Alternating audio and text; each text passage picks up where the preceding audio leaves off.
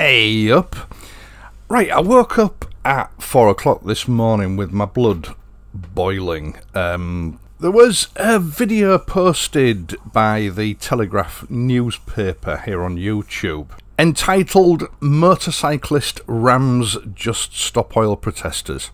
Now, this is quite typical of the Telegraph. It didn't ram anybody. The protesters who supposedly continuing a slow walk actually stopped to create a more effective barrier, and he stopped too, but he was persistent, so one of the protesters marched over to him and physically tried to restrain him, which constitutes a common assault. Now, if you remember, last week I reported that a driver was actually arrested and charged with common assault for trying to move protesters off the road. Now, playing devil's advocate, my defence in a situation like that would be I continued on my journey, I continued to push through, because having been assaulted and surrounded by these people, I feared for my safety, and that was the only way that I could escape.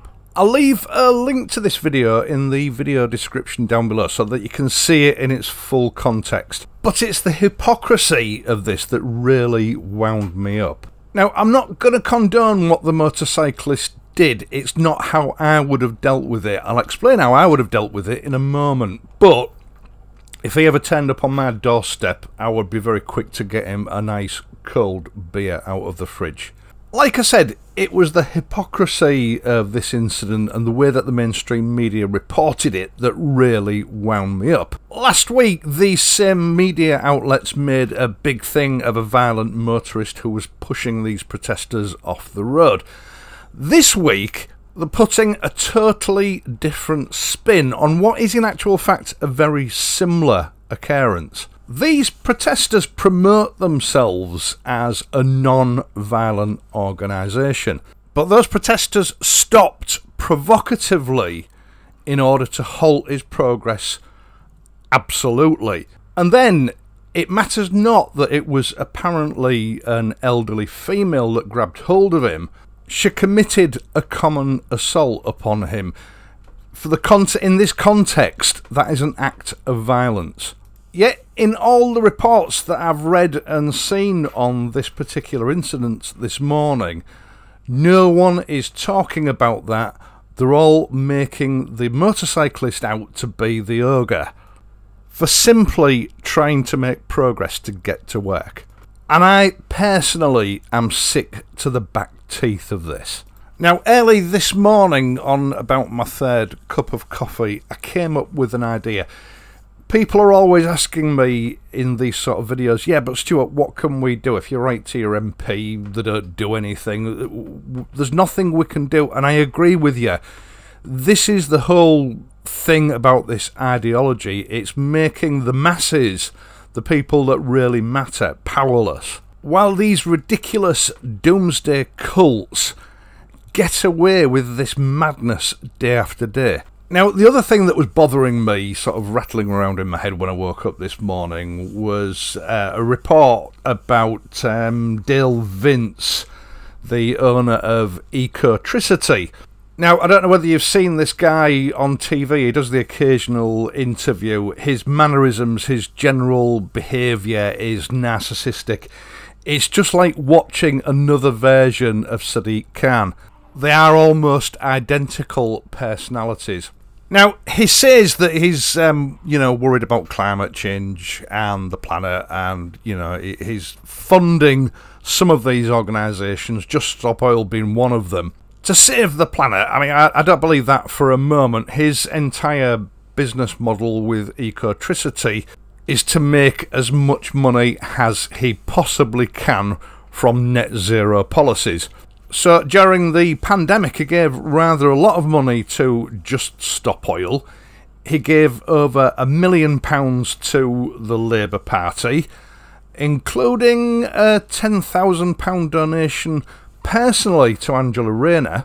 And of course, a couple of days ago, Keir Starmer, the leader of the Labour Party, vowed that he was going to give Just Stop Oil exactly what they wanted and stop the applications for licences to drill for oil and gas. Basically, he's bought the Labour Party. Now, actually, that isn't what's wound me up. What has wound me up is that during the pandemic, he claimed over £300,000 in furlough money to keep his business going, and then gave that money to Just Stop Oil and to the Labour Party. Public money, taxpayers' money. Now, there have been calls for him to pay it back, but he's a cocky piece of work, and he's actually said that he's got no intention of giving that money back. In fact, he's going to increase his donations to those organisations. These organisations who are trying to put paid to our freedom to travel, our freedom to choose what form of transport we use. Make no mistake, he's funding these organisations because he's going to make profit out of our suffering in the future. Now, I'm going to pitch you an idea of what we can do, a way of making our voices heard. You might think it's silly, but hear me out. Now, our politicians, our current government, and the government in waiting, the Labour Party, all believe that the way forward is to stop us travelling around like the parasites we are, and funnel us all into the dirty, polluted atmosphere of public transport. Or if we can afford it, make us use electric vehicles. And it doesn't stop there. You know, they've got numerous extreme green agendas which will make our lives colder, more expensive, and generally more unpleasant than the lives we enjoy now. And they seem oblivious to the fact that we don't want it. So we need to find a way to protest peacefully in a way that doesn't affect other people's lives. It's not disruptive, but it sends a clear, unmistakable message to politicians, MPs and policymakers, not just here in the UK, but in any country that is being affected by these ridiculous agendas. And I'm hoping that the title of this video will have provoked Geoff from Geoff Buys Cars to watch this video, and that he might be able to help us get the word out further, because his following on this subject is far larger than mine. Now, ever since I was a youth, the colour green has been used as a symbol of hope, a symbol of the environment, protecting the environment and ecology. A virtuous colour that has been used numerous times for virtuous causes. But the word green for me now has become a dirty word. It's been overused and it's been perverted into something completely different, a method of controlling people, not just their actions but the way they think as well. In fact, the word greenwashing is being used quite commonly nowadays as a term for describing the use of the green agenda to mislead people. There was a certain regime in Western Europe in the 1930s after the First World War that took, I think it was a Greek symbol of peace, and they turned it on its side to emblemise the disruption of peace in Europe. You all know what I'm talking about. It's probably one of the most iconic symbols of evil this world has ever seen.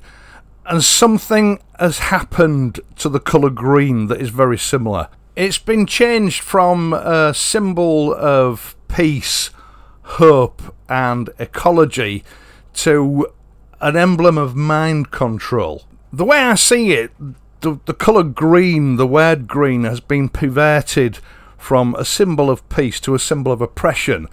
And it's happening all over the world. It's not just here in the UK. Now, there's an expression in the English language. I presume there's probably something similar in other languages as well.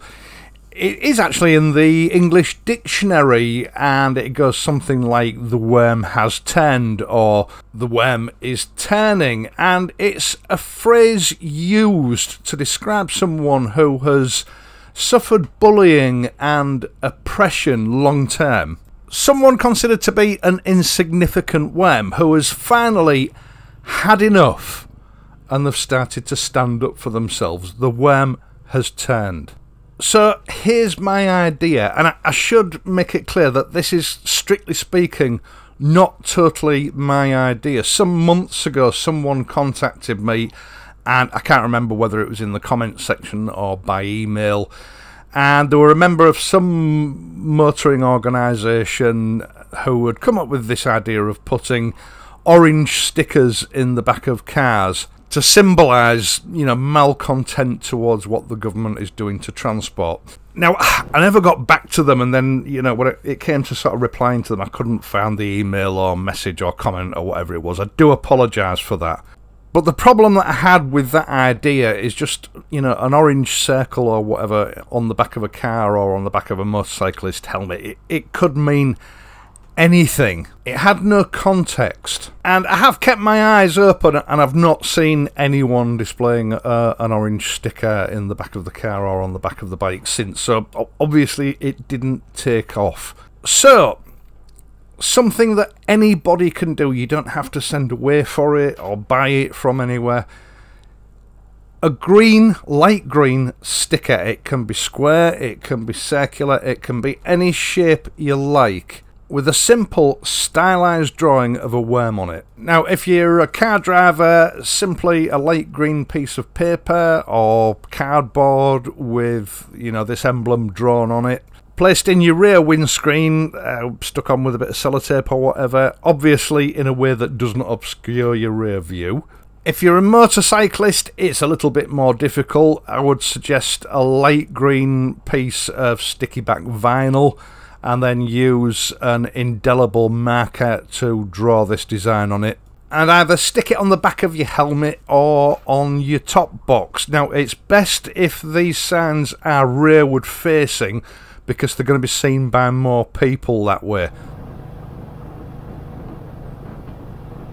Now, don't misconstrue what I'm saying here. I care about this planet, and I certainly believe we should do as much as we can to safeguard it. But the turning worm on a green background sends a message, and the message is this: any politician or policymaker that continues to push the general population into these extreme green net zero agendas will not be voted back into office by the owner of the vehicle that is displaying that sticker or sign. Furthermore, their vote will be given to a party or individual that promises to reverse these ridiculous policies, no matter how ill-advised that might be. And they can take that to mean, forcing us into electric cars, forcing ULEZ zones and low traffic zones on people living in cities, failing to protect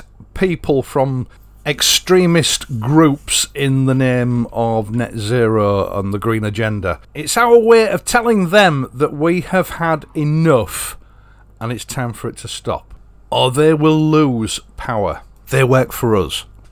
Now, this has to be a numbers game. We have to have this sign in every single car window, on the back of every helmet where possible. So share the hell out of this video. It's a peaceful, benign protest that sends a powerful message. If you feel so inclined, take a photograph of your sticker or sign, send it to your local MP and explain to him what it means. The more of these that they see in car windows, shop windows, on the back of motorcycle helmets, the more they will realise that they are in a precarious position if they continue down the route that they're going down. It's the only way to let our voices be heard peacefully and without force. It doesn't harm anyone. It doesn't disrupt anyone else's life. but it gets a clear message out. Now, to any other channel that might watch this video, including Geoff, please publish a similar video with this idea. I'm not making this video to gain any form of notoriety. I certainly don't want to administer this campaign. I'm just putting the idea forward, and hopefully it's something that can take on a life of its own. It's something that anybody can easily do, either for free or for a few pence, that will take just 5 minutes of your time, and if we have enough numbers, it'll be far more powerful than any email to your MP.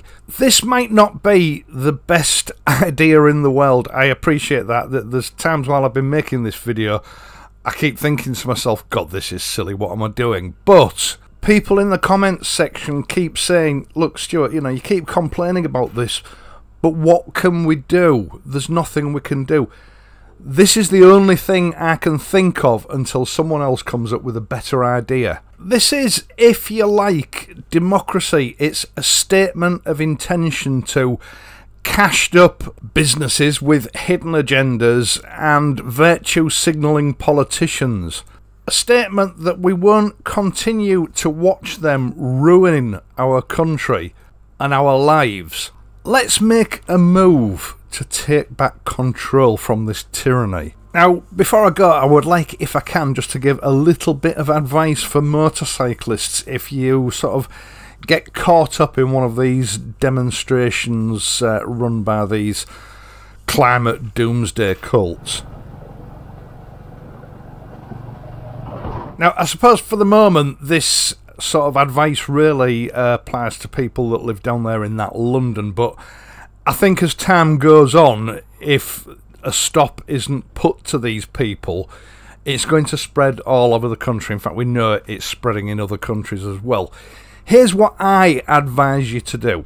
If you can safely do so, filter through the traffic until you get to the front of the traffic, between the traffic and the demonstrators. Then pull your motorcycle over to the curb edge, switch off your engine, dismount and push your bike up onto the pavement. Then briskly push the bike past the demonstrators till you're in front of them, get well ahead, manoeuvre your bike back onto the road, get back on it, start it up and go to work. Don't, for God's sake, ride on the pavement. If you are pushing a motorcycle on the pavement, you are just a pedestrian pushing a motorcycle, and you're perfectly entitled to be there doing that. Now, this is likely to annoy the protesters. It's certainly getting around their protest peacefully, but don't engage with them if they approach you. They've got a choice. They either ignore you and let you through because you're legitimately walking past them, or they have to speed up their rolling blockade to try and head you off, which is going to help everybody else because it's going to speed the traffic up. Either way, it should thwart them. I'll leave it to your discretion. Right, once again, thank you so much for taking the time to watch this and my other videos, and in doing so helping to support this channel. You can also support this channel by leaving a like and subscribing if you're not already a subscriber. And if you do subscribe, please hit the notification bell and ensure that your notifications are enabled. That way YouTube hopefully might let you know whenever I upload a new video. But can I appeal to you, please, you know, even if you don't like sharing videos, please share this one, get the word out. Let's make our voices heard. Right, I will of course be back on Friday, so until then, please ride safely and I'll see you soon.